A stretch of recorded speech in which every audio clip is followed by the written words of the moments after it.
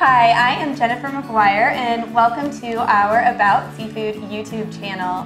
Today we're going to be talking about seafood during pregnancy. We're going to talk about why seafood is so important during pregnancy, what types of seafood we should be eating, and how to stock a pregnancy-friendly pantry.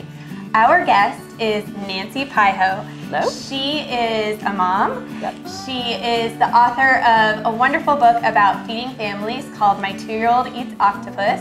So Nancy, we are both registered dietitians, but more importantly, we're both moms. Yes. You have 2 sons and I have 3, so 5 total. Right. It's a lot of work to feed our families. Tell me a little bit about what goes into life in the Piho kitchen. Are you guys eating meals at home? Are you all eating together? What kind of eaters are your boys? Tell me a little bit about it. Well, that's a good question, Jennifer, and it's funny because I think yours are a little bit younger than mine. Yes. And the first thing I will tell you is it does not get easier. So you got all these boys and girls too, I'm sure, are the same way, but feeding the kids can be hard. And the hardest thing I'm finding now is just coordinating a time where everybody can eat together. Mm-hmm. We do still like to cook together, and I do like to have a good meal for everybody, but the biggest difference I've noticed is that we don't all necessarily eat at the same time anymore. Yep. So maybe somebody will have dinner at 5:30, and then 2 of us will eat at 7, and then my older son will get home from practice at 8 o'clock. So I like to have one dish ready to go that everybody can kind of eat on as they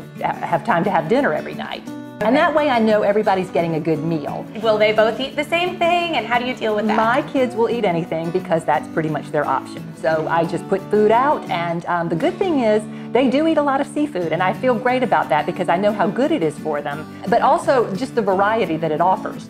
One night we can have salmon, one night we can have shrimp, and they think they're having 2 different things. Right. So it's really a good way to accommodate a crazy schedule, which is what we have in our house a lot of times. That makes sense. Yeah. So Nancy, seafood is one of those foods that, just like fruits and vegetables, people do not eat enough of, especially during pregnancy. What is going on there? I know, it's really a problem. The recommendations say that everyone should be having 2 to 3 servings of seafood a week. Even the average American only gets half of that. Right. And with expectant mothers, the numbers are even worse. It's only like about 1/4 of that are getting the amount of seafood that they really need to have every week. So it's something we need to work on. I think the biggest barrier is really 2 things. Number 1 is just familiarity. People just tend to default to what they know, and maybe they haven't had enough seafood in their life, or they don't know enough about it. And the other thing is just not knowing what to do with it, and maybe being a little bit nervous about trying this new recipe or trying something with a piece of fish they've never had before. It just seems easier not to do it, so they don't try. And I think those are the 2 biggest things. If we can just make a little bit of change there, people would be eating more seafood and getting the amount that they needed. People seem to intrinsically understand that fish is good for them. It's been called brain food for decades. And within the last several years, there's actually been a lot of scientific research to support that, showing that seafood is really important for pregnant women to eat to boost their baby's brain development. Can you tell us a little bit more about why seafood is so important for pregnant women? I think you're right. I think people want to love seafood, and I think people have heard a lot of good news about it, but then also maybe they've heard some bad things too, and there's just a lot of confusion out there.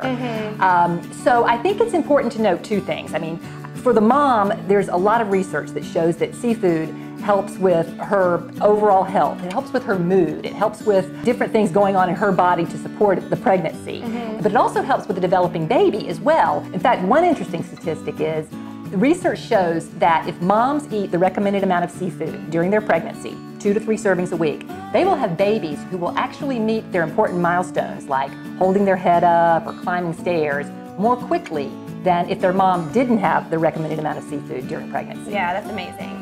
So I actually really craved seafood during pregnancy. This was kind of after the initial aversion to all foods went away. Right. Tuna and crackers kind of just always sounded good. Are there any recipe or meal recommendations that you can give that might be especially appealing to pregnant women? Yeah, well here's the easy way to think about it. Think about fish, fat, and a carb. Put all of that together with, say, a package of tuna or some shrimp, and then add a healthy fat like an avocado and a piece of whole wheat toast oil. And it's a nice little lunch, a nice meal, and you've got a lot of nutrients packed in that one little dish. So that's such an easy equation because it's just 3 parts of the meal and you can throw it together in so many different ways. Are there any snack-specific examples of that you can think of? Sure, how about something like fish tacos or a crab quesadilla? Again, you would use your fish as the base, and then maybe add some cheese, nacho shells or taco shells or something like that, and you've got a wonderful little snack together with a lot of vitamins and minerals that you need during pregnancy. Yep, that's great, because I know a lot of times pregnant women don't want to eat a big meal, especially kind of toward the end, something smaller. So that's a great way to get your fish in just a small quantity. That's right, with things like we always like with it, like cheese.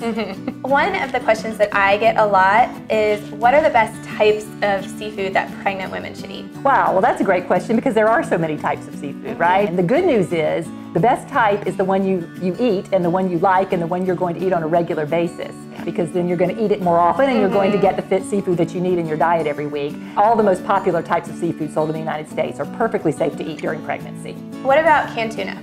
Oh, certainly. Canned tuna is a wonderful, easy, convenient, affordable way to get the seafood you need during pregnancy.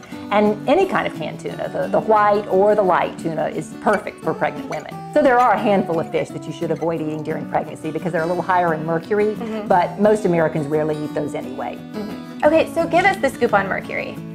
Well, this is an issue that has really been studied a lot with pregnant women, and all the research shows that fish has so many nutrients, so many vitamins, minerals, other important things, that all of that far outweighs any risk that mercury might present. Let's talk about stocking a pregnancy-friendly pantry. Where in a pregnant woman's kitchen should we find fish? Well, you'd find fish in a lot of places, hopefully. Certainly you'd find it in the pantry, where you can keep your canned fish or your pouch fish, your tuna and things like that. You'd find it in the refrigerator. Maybe you're going to be having fresh fish that night. And then look in the freezer too, and that's a great place to just stock up and keep fish frozen for when you're ready to use it. So you had mentioned frozen fish. Let's talk a little bit more about that. Is it as nutritious as fresh and canned fish? And how do you defrost it? Frozen fish is absolutely as nutrient dense as any kind of fish, because it's frozen as soon as it's caught. It's flash frozen, so all of the minerals, the vitamins, all of the nutrients are preserved right away into the frozen product. So you just throw it into your freezer, and ideally you would have overnight to thaw it in the refrigerator. But there are certainly times we need to thaw more quickly, and to do that, just put it in a plastic bag and submerge it in some cold water for a little while until it thaws. Easy. You are such a big proponent of introducing kids to a variety of foods from a young age. Tell us a little bit about feeding kids their first fish. Well, certainly fish should be included in the earliest of diets, because that's how they're starting to get some of these important nutrients. But also, it's beginning to introduce them to taste and flavors that they will love and enjoy for the rest of their lives. It's really never too early to start with seafood as soon as you're feeding them solid food, which with most pediatricians, that's around 6 months or so. So as long as you don't have a history of allergies or any kind of seafood allergies in your family, go ahead and start.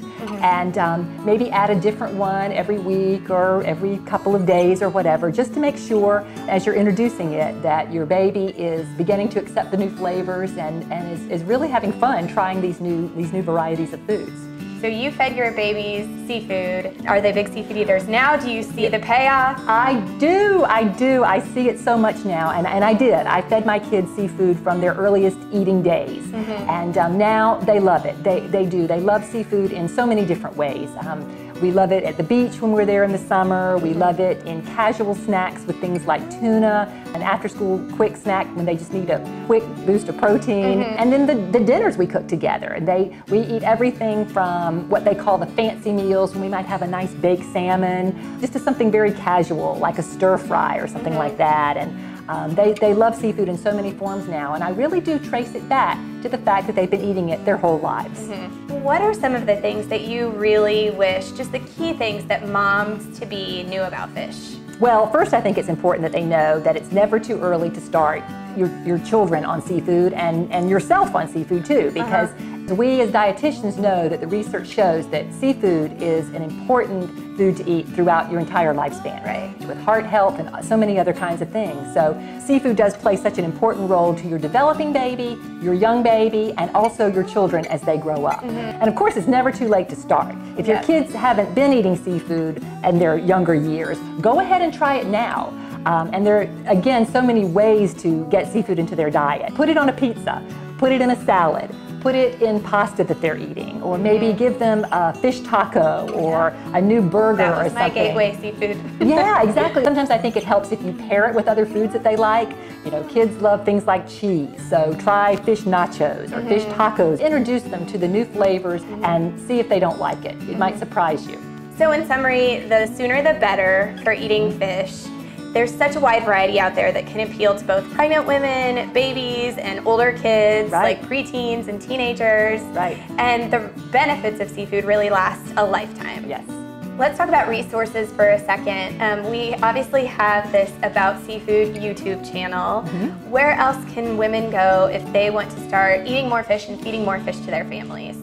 Well, two of my favorite websites are fishduringpregnancy.com and dishonfish.com, which has terrific recipes and just great ways to incorporate fish easily into your lifestyle, because as we've talked about, it doesn't have to be complicated, it doesn't have to be hard, it should be fun and tasty. And then of course there's my book, My 2-Year-Old Eats Octopus, Raising Children Who Love to Eat Everything, which talks a lot about fish and seafood, but also has a lot of other good tips for raising healthy eaters that hopefully will last throughout their lifetime. Yep, I read your book before I even had kids, and it's been such a wonderful resource for me. Oh, well, thank you. Thank you so much for joining us today, Nancy. You're such a wealth of information, and it's great to hear about your experience feeding your family. And thank you so much for tuning in. Please let us know if there's any other topics about pregnancy, seafood, nutrition you'd like us to cover. And don't forget to like, subscribe, and comment.